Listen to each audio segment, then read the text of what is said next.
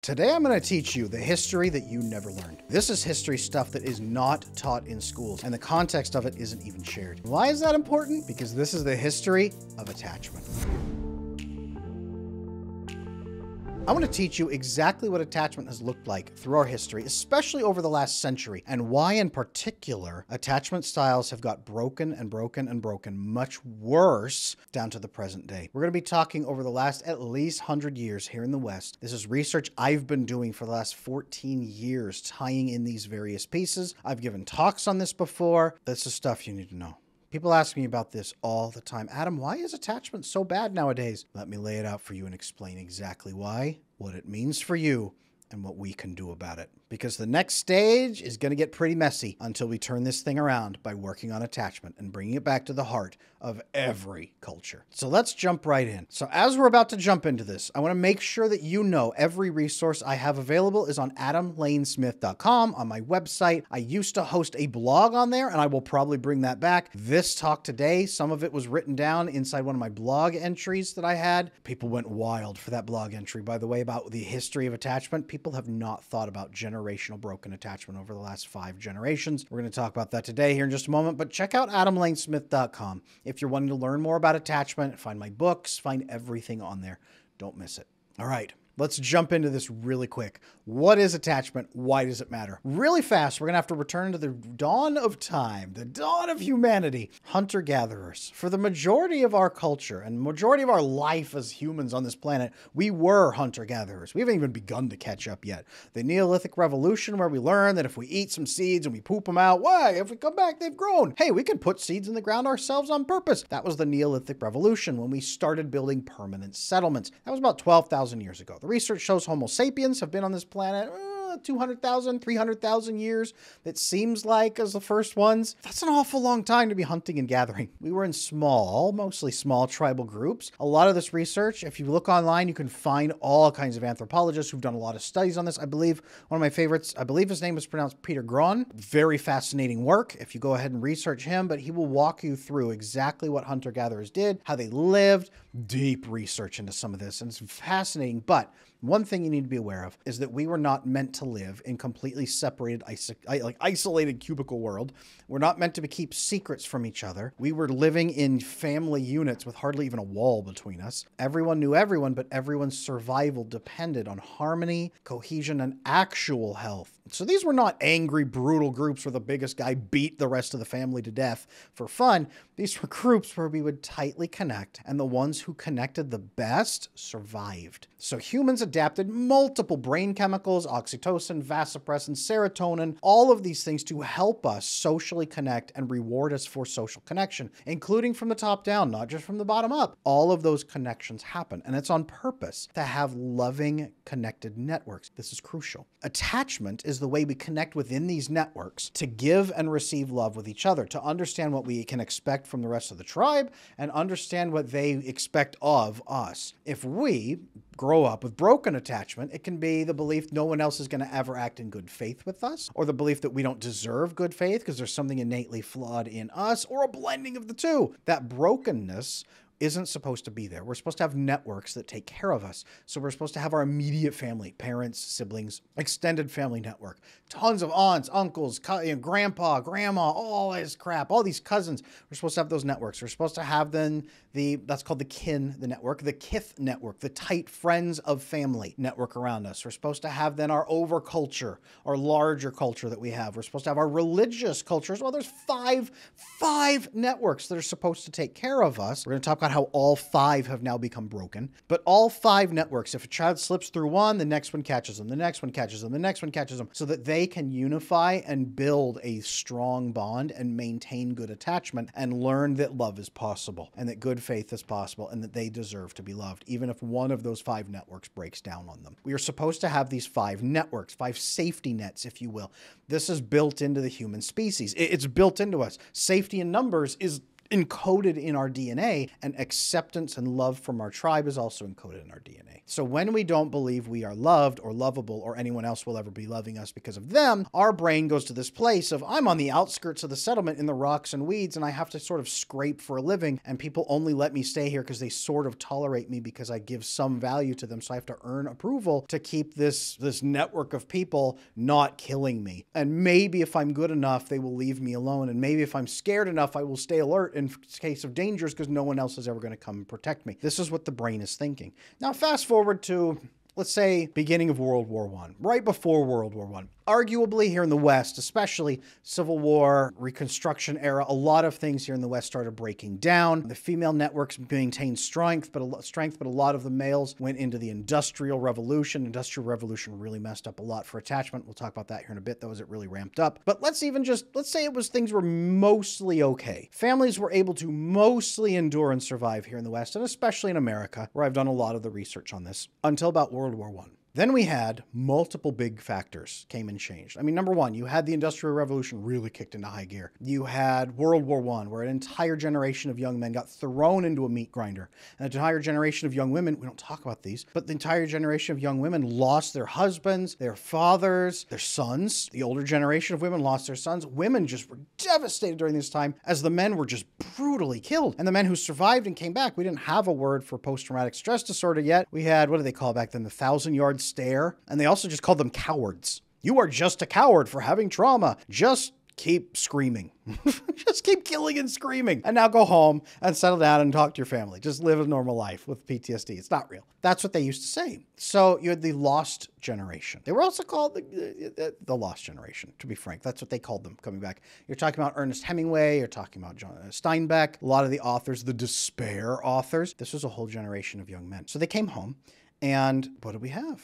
The Roaring 20s, where people could sink themselves into vice and sin to try to escape from the pain, what they were living. Plus, we had the Industrial Revolution, a lot of rough jobs, long working hours. You also, during the 1920s, you saw more Americans, all of a sudden, living in cities than living rurally. Everyone had to move inward to live in cities to pull income, to be able to afford things. All kinds of things happened, but people moved into cities. Cities, as you move into cities, your entire family network doesn't all move together with property and everything. You move in patches. You might be shoved into different apartment buildings. You might struggle. You might be separated from these networks that were supposed to protect you. Now you have an entirely new network you haven't even learned how to connect with yet. Maybe back then a lot of your network would move with you, but it was rough settling down. And then your parents would have to work 16 to 18-hour jobs. Pretty rough to get away from them. And then moms started more and more having to do all the household work alone instead of having family and connectors around that could do the work with them. Women all of a sudden were one and only maintainers of the home. Brutal. Really brutal. Then you had the Dust Bowl, where families really lost their farms and flooded into the cities. Then you had the stock market crash, the Great Depression. Then you had the ramp up of war in Europe and fear and terror across Europe and people fleeing for their lives. And then you had World War II. We have the greatest generation who survived all these hardships and then went and beat up the Nazis, the greatest generation. And the silent generation, both of them wrapped in there, where they just suffered and endured in silence for their family. And that's all that they could think to do was survive and get through. So they would save piles. I remember my great-grandfather would save a bucket of old nails and screws and would say, well, you never know when you're going to need them. Because they didn't even have shoes back then. Many times they couldn't afford shoes. They had food rationing and meat rationing, all kinds of hardcore rationing just to survive through the wars, but also the financial crashes. So they would hand buckets of these bolts and things to their kids as an I love you, but their kids didn't grow up hearing I love you. Their kids grew up with rough, tough discipline and silence in broken family systems, with extended families cracked and broken, networks not as connected, and religious networks really starting to fall apart and fray at the edges. All kinds of changes, all kinds of scandals started erupting too, as really bad faith actors started boiling to the surface. All kinds of things started exploding, and the safety network started peeling away and peeling away and peeling away. Then you had the baby boomer generation who came along and said, about half of them said, my parents love me and they suffered in silence for me. And I get it. That's really hard, but life is just awful. So we're going to have to just get through this. Let's buckle down and get through this horrible life. And then the other half of the baby boomers, more or less, said, my parents don't get me at all. They treat me like crap. I hate their guts. Screw those guys. Love, sex, rock and roll, and drugs, and everything we can. Let's go have sex in the park with the hippies. And baby boomers just 50-50. They exploded. It wasn't quite 50-50, but many of them just erupted into massive selfishness. And many of them in their 70s, by the way, are still tripling the divorce rate in their 70s. Imagine getting divorced in your 70s. Like, I don't want to say what's the purpose, but tripling the average divorce rate in the 70s right now. Many of them have bumper stickers. I'm spending my kids' inheritance. Inheritance was no longer useful. Spending things and sharing things down through the generation, no longer expected. Me, you take care of you. My parents gave me nothing but a bucket of rusty bolts for no reason because they hated me that much. I'm at least not doing that to you, but get out.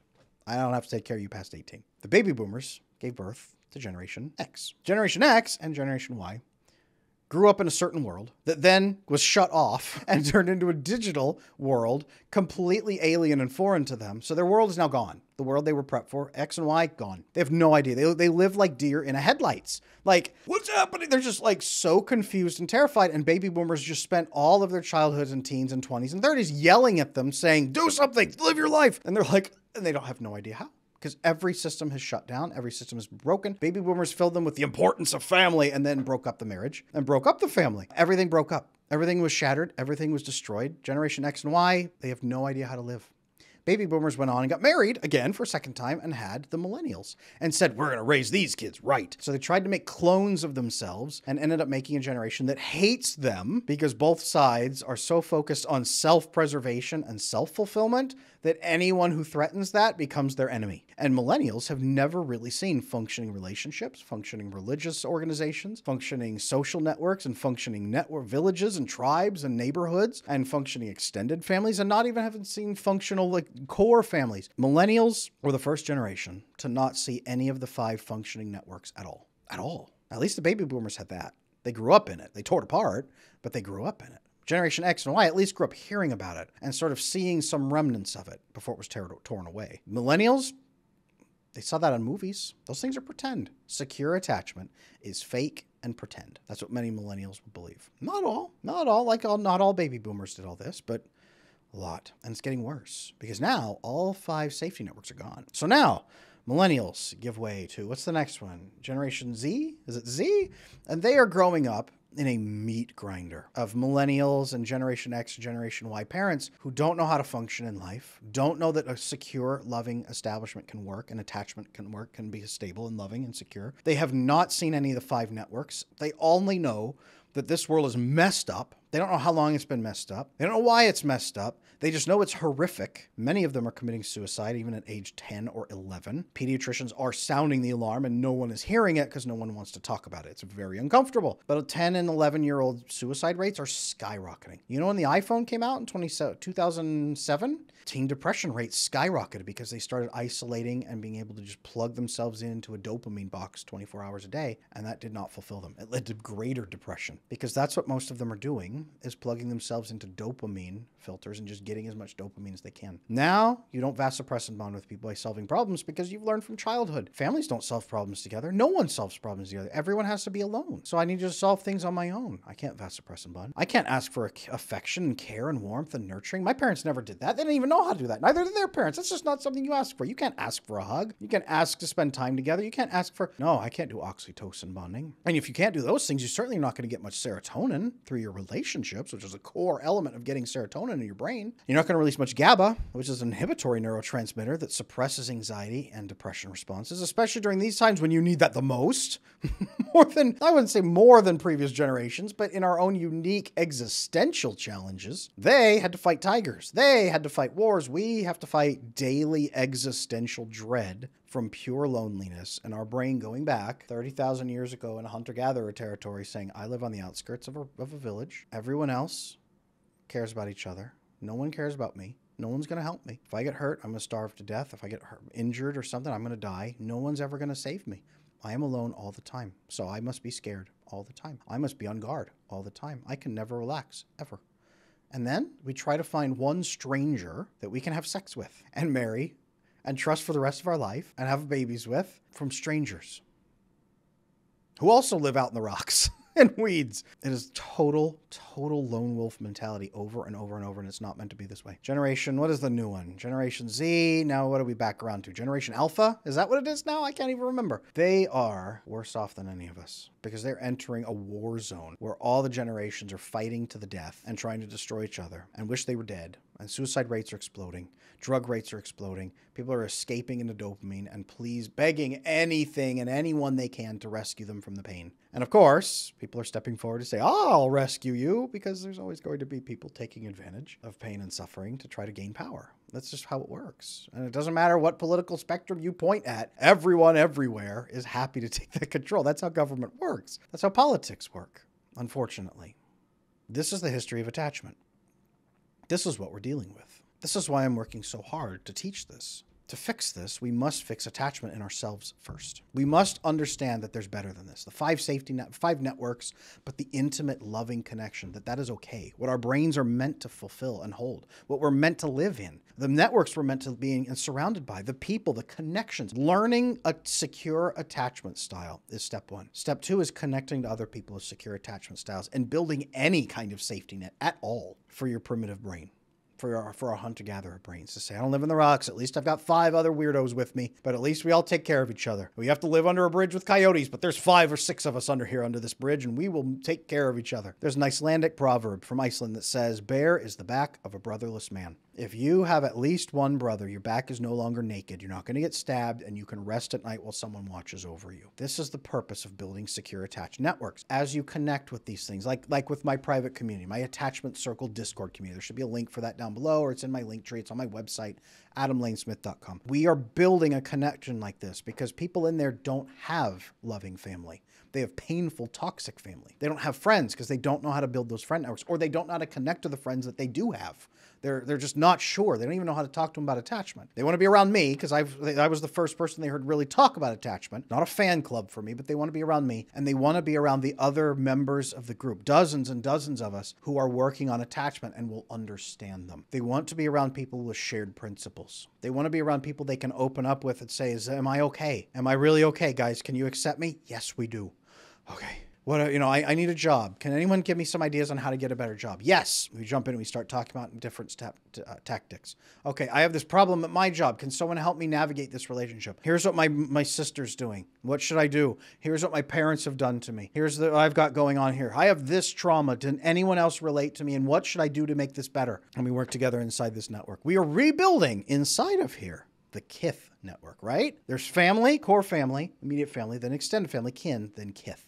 The friends of the family that are almost like family. We are rebuilding that kith network. This is what's crucial. We must be doing this all over the earth. And many people are doing this. There are a lot of online communities. There are a lot of communities stepping up. People are building these. We need them. But they must be guided by secure attachment, which alleviates the emotional pain and fear that we're living under. That improves our quality of life, but it allows us to start seeing opportunities and building those networks. So as you build those networks, you start changing the environment each one of you touches. And you start pushing back against actual bad faith actors. There's not that many. And you start guiding new principles into the relationships with the people around you who don't understand attachment yet. This is how we change the world. As we start teaching this in depth to more and more people, think, God, I am online and I'm on TikTok. TikTok's my biggest platform. I'm at Attachment Bro, and I have over 250,000 followers, 250,000 followers on TikTok. They come to me learning attachment, learning this. If you need a white pill, there's your white pill for the day.